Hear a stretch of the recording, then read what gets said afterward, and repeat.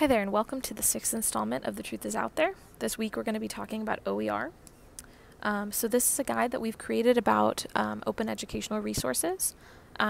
So if you go to this guide, you can see that there's tabs on the left-hand side that give you information about open educational resources. So we're going to just go ahead and click on that first one here to get more information about it. So what is OER? So OER stands for Open Educational Resources, but what does this mean?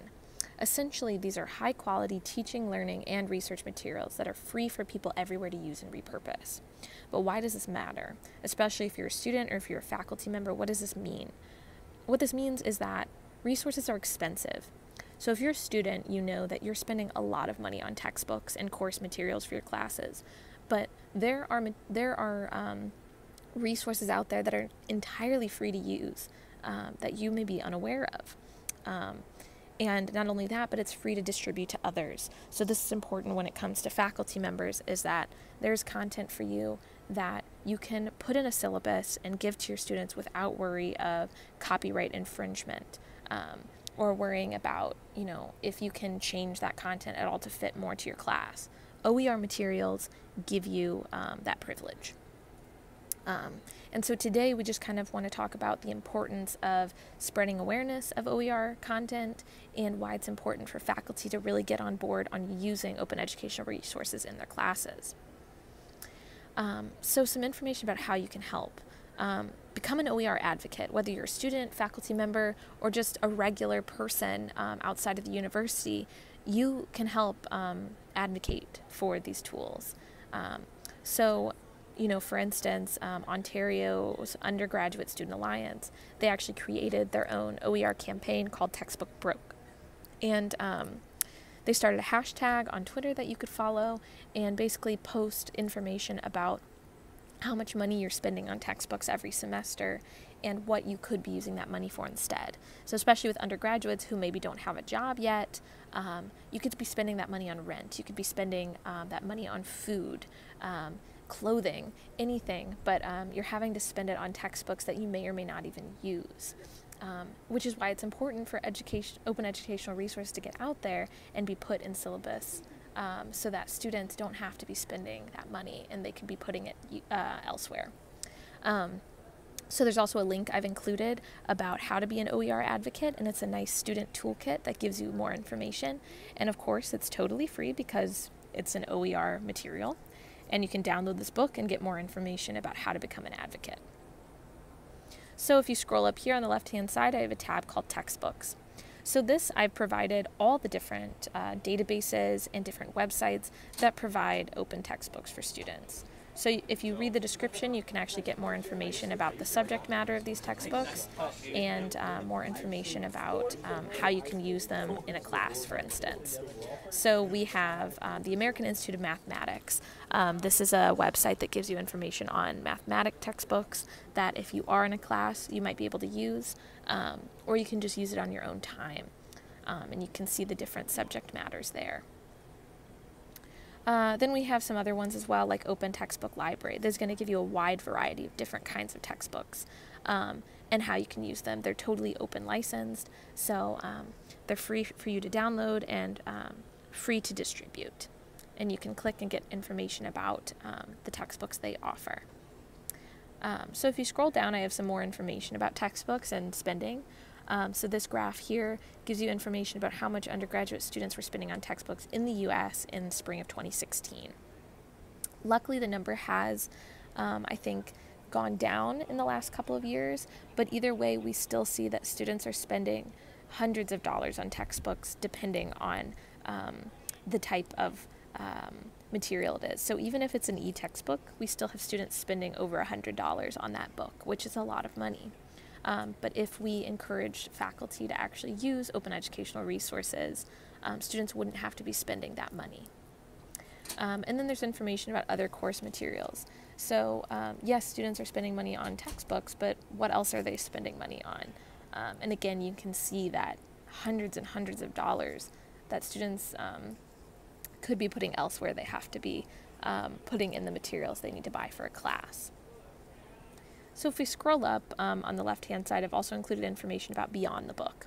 So yes, while it's important to find information about how to use textbooks and how to get free textbooks, there are also OER materials for other things. So courses, for instance, if you are a faculty member, or if you are a student, or just anyone outside of the university, there are courses available for you to take that are free and available at any given time. So if you want to learn a new trait or learn a new skill, this is all available for you. Or again, if you are a professor and you want to teach your students a certain course or certain content, you can actually find these OER websites that give you information about their courses and have your students participate in them. So most of these are free to download and even edit. So if you are a faculty member and you like a course, but some of the content you'd like to see change, you can edit that content and then share it with your class without any copyright infringement issues. There's also some other types of OER, so there's images and multimedia. So you can use websites like Creative Commons to actually search for images. So that's one big deal that a lot of students deal with, is trying to use images for a presentation, for instance, and you can't use it because of copyright. So you can actually search for an image here, and you can use it in a class, for instance, with no issues. So any of these images that come up here, you can see, you can select what type of purpose you want to use the image for and the licensing on it. So you want to make sure that it's public domain. That's a good one as well, but each of these licensing is going to give you different options, right? So let's go back and go back to our guide. There's also multimedia as well. So one thing you may not know is that there's also OER music that you can actually freely stream and download.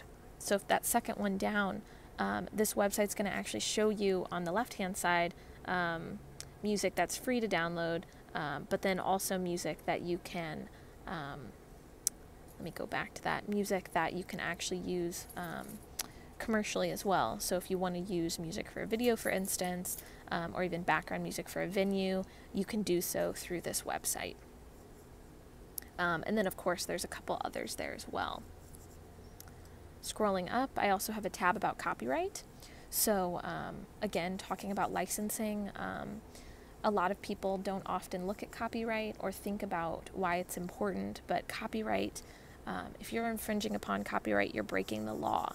If you're using something that has licensing on it, that's telling you you cannot use it or cannot distribute it, whether it's showing a film in class or editing or photoshopping someone's private image, you are breaking copyright laws.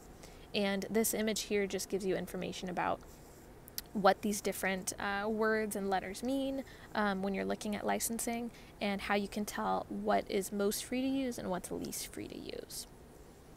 Some other information I thought was interesting is that Google's actually one of the largest platforms that deals with copyright issues because they are seeing a huge influx of copyright removal requests. So a lot of the content that is in Google is breaking copyright law, and they have to remove it or else they're breaking the law. So if you scroll up, you can actually see a final tab about additional resources.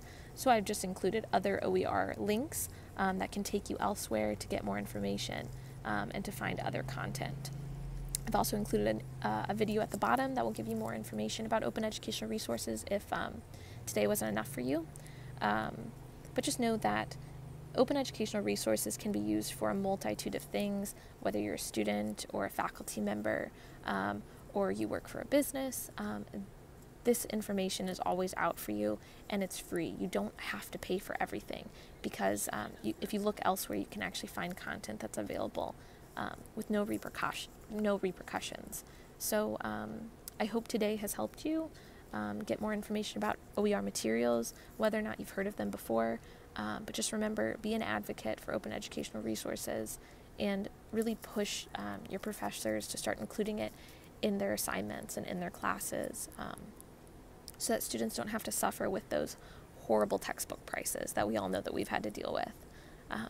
So I hope you've enjoyed today and learned some of the truth that's out there, and stick around for next week as we'll be doing another installment of The Truth is Out There, as we are every Wednesday. So have a great day.